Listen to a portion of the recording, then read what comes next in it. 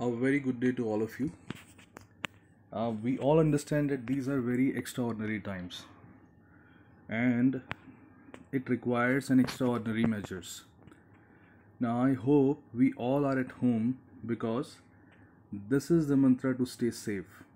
So, I would repeat, stay at home. Now, let us start with the topic, which is types of e-commerce. So, in this topic, we are going to understand the various types of e-commerce available and what are the basic differences among them. We will also learn what are the various advantages and disadvantages of e-commerce. However, before going ahead with this topic or this subject, which is e-commerce, let's understand what do we actually mean by e-commerce. So can anybody tell me what do you mean by e-commerce? Anybody? Okay, no problem. Uh, if I have to define e-commerce, then e-commerce is a kind of platform or a kind of technology wherein I am trading in products or services. However, I am also using some electronic medium which can be a computer or a tablet or a phone, and using these things I am performing some sort of e-commerce transactions. So if I have to put in a different words, I am using the very popular resource, which is internet. So I'm using this vast resource internet and I am performing transactions over this technology. Now e-commerce can be of many types. So this is the thing which we are going to discuss in this lecture. What do we mean by e-commerce and what are the different types of e-commerce? So we have already understood what do we mean by e-commerce. So let's move ahead and let us learn what are the different types of e-commerce. So if I have to define or if I have to categorize e-commerce, then I would say we can broadly categorize e-commerce in 6 parts. Number 1 is B2B or business to business. Number 2 is B2C, which is business to consumer. Number 3 is C2C, which is consumer to consumer. Number 4 is C2B, which is consumer to business. Number 5 is B2A, which is business to administration. And the last but not the least is C2A, which is consumer to administration. So these are the 6 broad categorization of e-commerce: B2B, B2C, C2C, C2B, B2A and C2A. So let's look at each of them one by one. So what do we mean by business to business? Now, as the name suggests, where two businesses are doing some transactions directly. So it is a kind of platform, or it is a kind of e-commerce in which all the interested parties involved in a direct operations, means there is no third party involved between them. One business is directly transacting with another business. So what can be the examples of these types of companies? So the companies which are doing business with each other, such as manufacturers which are selling their products to the distributors, and wholesalers are selling their products to the retailers. So this is a kind of relation which can be said or which can be termed as business to business. So it is not a kind of transaction wherein a business is selling something to the end consumer, means we are the end consumers, but here we are not talking about those end consumers. We are talking about two businesses.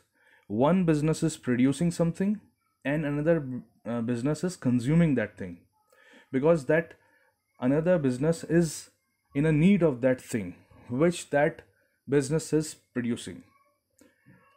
So again, business to business mean wherein one business is selling their product or services to another business.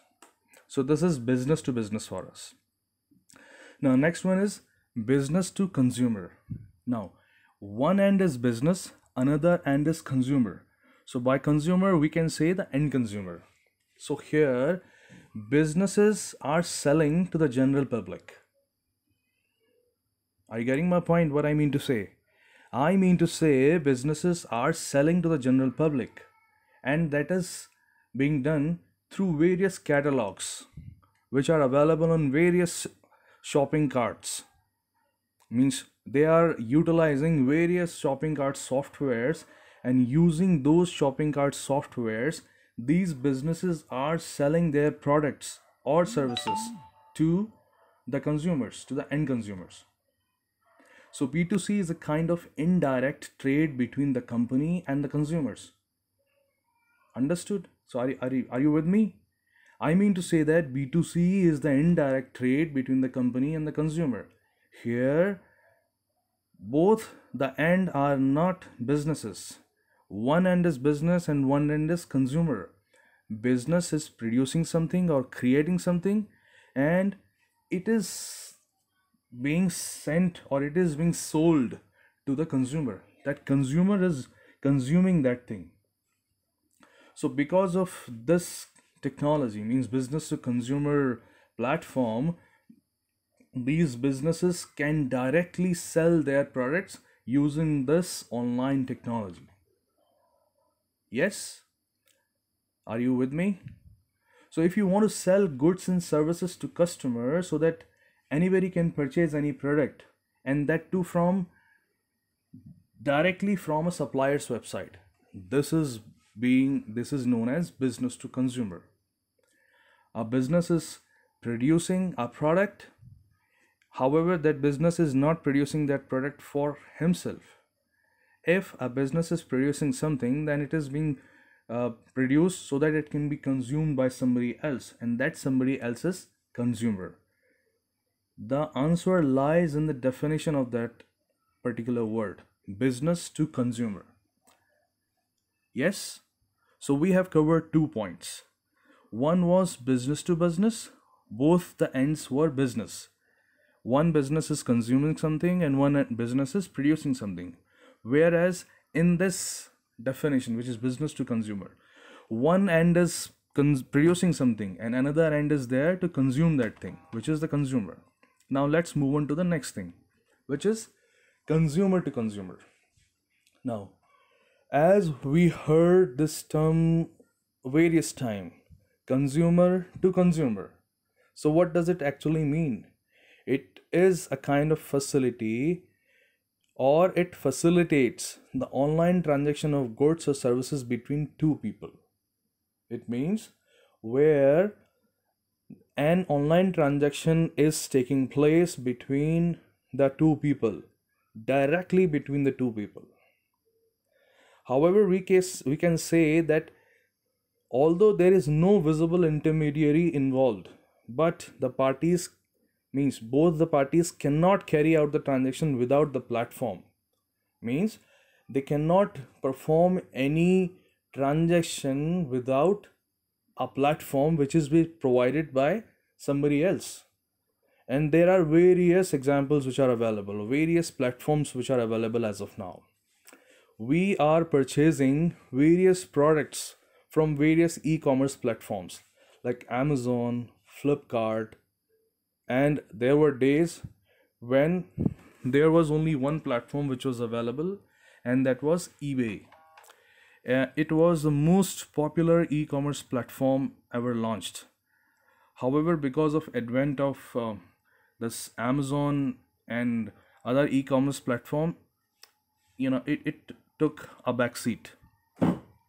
Now we only talk about Amazon and Flipkart, but it was also very popular. So these are some of the examples of consumer to consumer, wherein one consumer is listing some products on one of these platforms, and these products are to be sold, and another consumer is purchasing this product from that platform directly. So are you getting my point? What I mean to say? I mean to say that they do not have to walk up to some store. They just have to sit at home and using these one of the platforms which are available online, they can purchase this product, and even they can sell their product by acting as a seller. So one end consumer is acting as a seller and another end of the consumer is acting as a purchaser. So there is a direct channel which is being established because of these platforms, and this kind of transaction is known as consumer to consumer. Yes. Now let's move on to the next thing. Next is consumer to business. Okay, one was business to business, next was business to consumer, another one was consumer to consumer, and now consumer to business. Here business is not selling anything to the consumer, or it is the consumer which is selling something to the business. How? So let's look at some examples. For example, a consumer can post his project with a certain budget which is in his mind, and as soon as some companies look at the budget and the project, which might be a very important, which can add some important functionality in that company's workplace, so these companies will start bidding on that project. So let me rephrase that thing once again. There is a consumer who has created a project and he would like to sell this product to a business.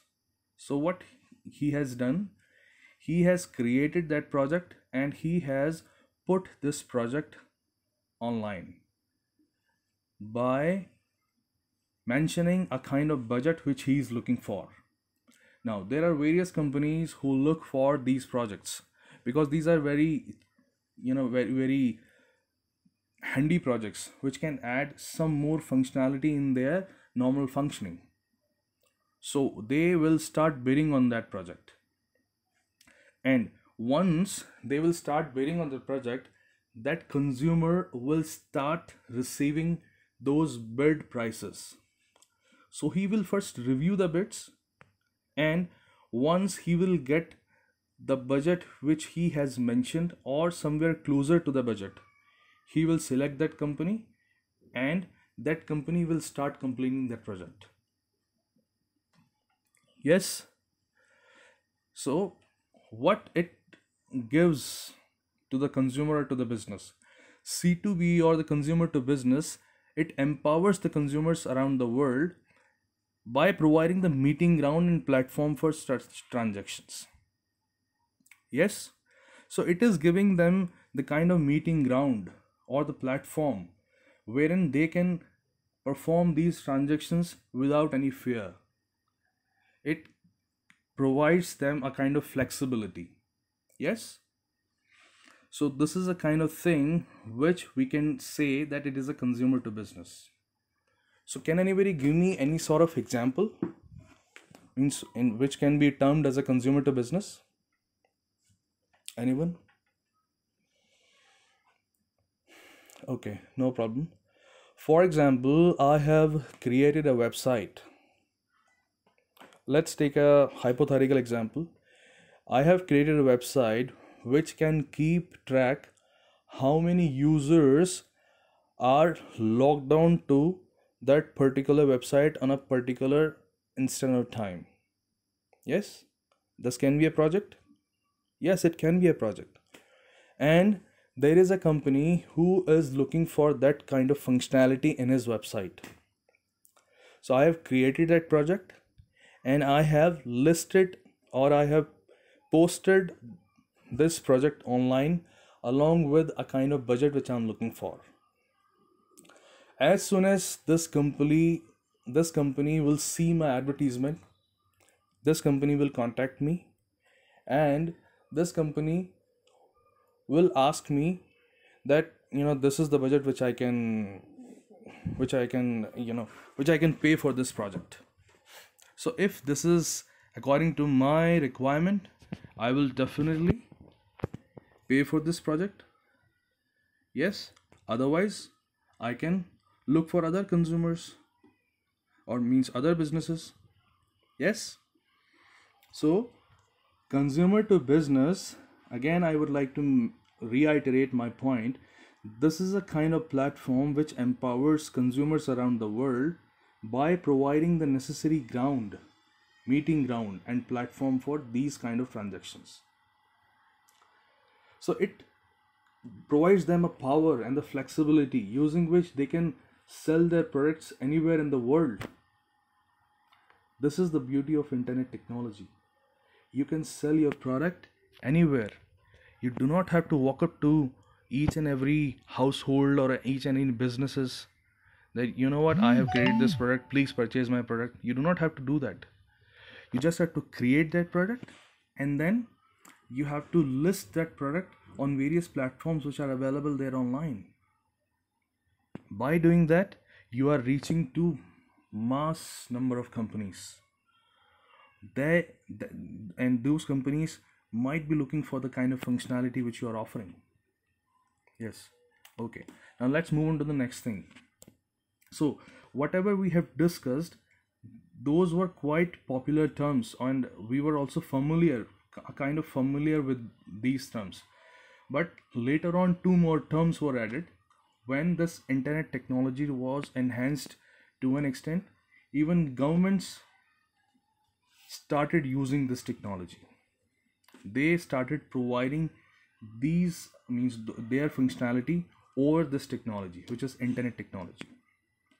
Now, fifth thing is business to administration. Now, what do you mean by business to administration? Now, in this kind of e-commerce transaction,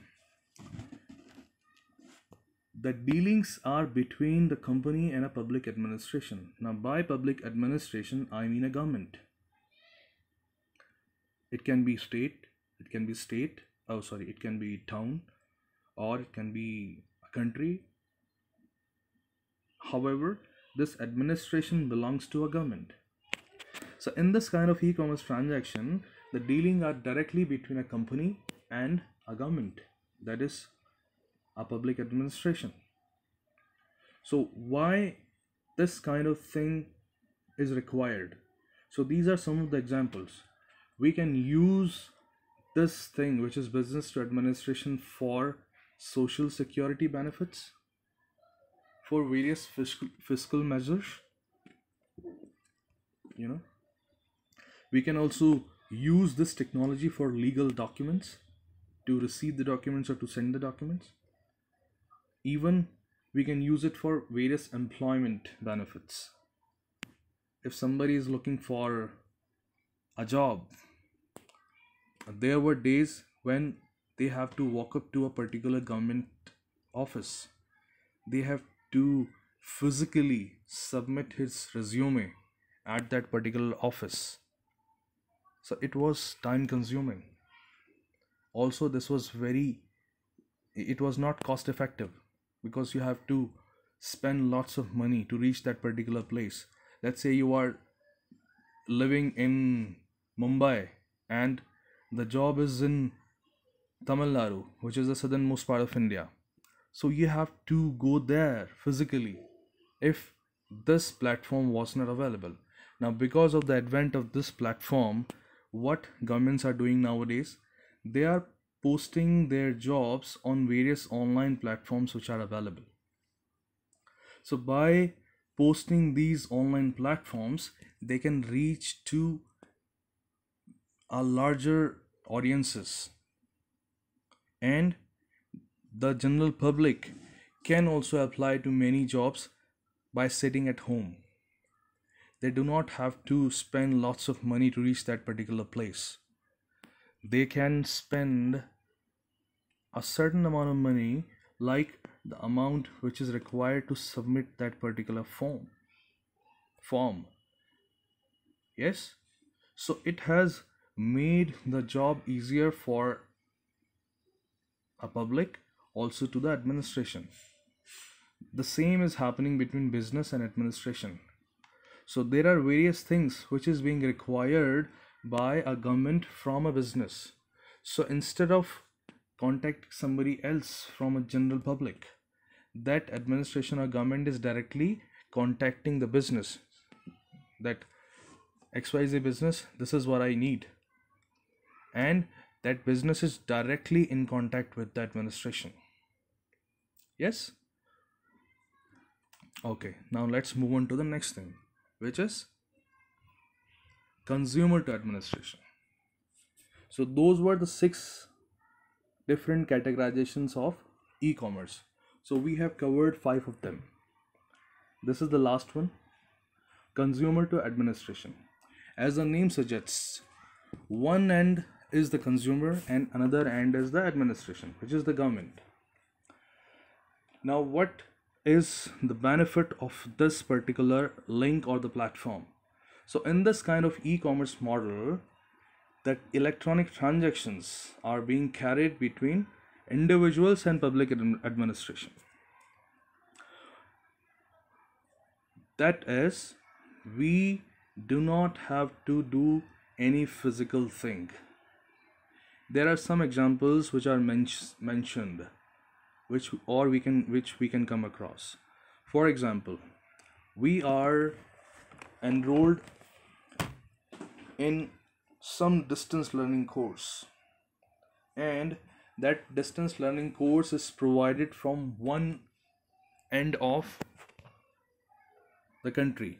Means I am sitting in the northernmost part of the country, and that course is being provided by the western part of the country. Yes, this can be a possibility. Yes, it can be a possibility. I can enroll in many courses from different universities because of the advent of this internet enabled technologies.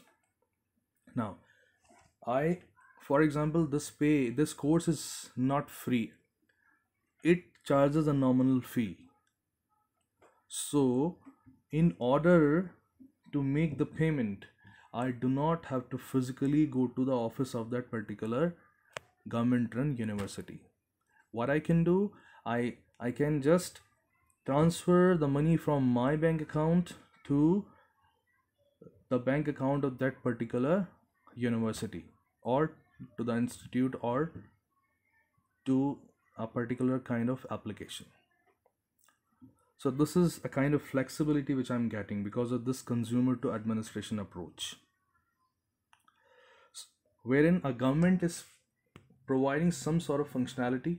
For that, the government is charging some amount, but for that amount I do not have to go there physically. I can make the payment directly by the comfort of my house. That's it. This is consumer to administration for us. Now, what are the various benefits which consumers are getting from business to administration or consumer to administration? Now, the main objective of both these things, business to administration and consumer to administration, is to increase the flexibility, which was not possible before the advent of internet technologies. Also to enhance the efficiency. Means there were times when it was assumed that government offices do not work. Means the people who are sitting in government offices, they do not work. But it is not the case anymore. They also have to work because of this technology. Everything is so transparent because of these things. Consumer to administration means business to administration, that everything is visible to the end users. We can say where my request is. There were times when if you are applying for a passport, it took ages. However, when this thing is automated, a kind of automation, not entire thing is automated, but some things are automated. Now you will not face that hassle which you used to face when it was not automated or when it was not using this internet enabled technologies. So this is also an example of e-commerce, consumer to administration. Administration is providing you some functionality, and for that it is charging you a very nominal amount, and you are paying it by the comfort of your house. Yes. So let's recap. What were the 6 types of e-commerce? Number 1 was business to business. Both the ends were businesses. No direct involvement of a consumer, means end user consumer. One business is selling something to the business, another end. Second one was business to consumer. One end was business, it means it is producing something, and another end was consumer, it is consuming something, the end user. Third one was consumer to consumer, wherein both the ends were consumers. They are using the various online platforms which are available, and using those online platforms they are selling or purchasing products like eBay, Amazon, or Flipkart. Now next one is consumer to business. One end is the consumer, another end is the business. Now this consumer end is creating a kind of project, and this project is kind of beneficial to the business. So once he's posting that project online with a specified money or a specified budget which he's looking for, that business is bidding for that project. This is consumer to business. Next is business to administration, wherein business is directly doing some sort of e-commerce transaction with the public administration or with the government. Next is consumer to administration, where the consumer is directly contacting the administration, means a government is providing some amount, means the government is providing some functionality, and for that government is charging some amount, and that consumer is not walking physically that particular government office, but he is making that payment by sitting at the comfort of their house. Yes. So those were 6 different types of e-commerce platforms or e-commerce categories we have: B2B, B2C, C2C, C2B, B2A, and C2A. Right?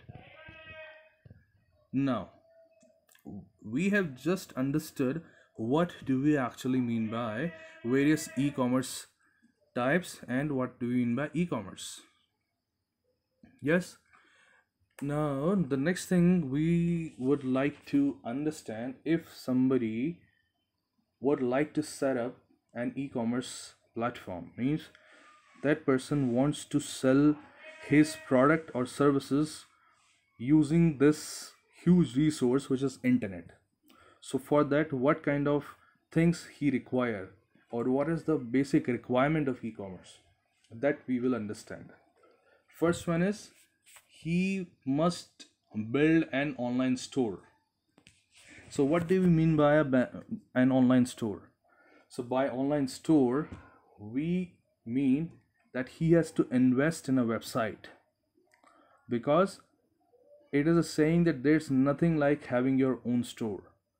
It means if somebody has a website, he can mention, or he can put all his products on that particular website, and by creating a website he can divert more traffic towards his business.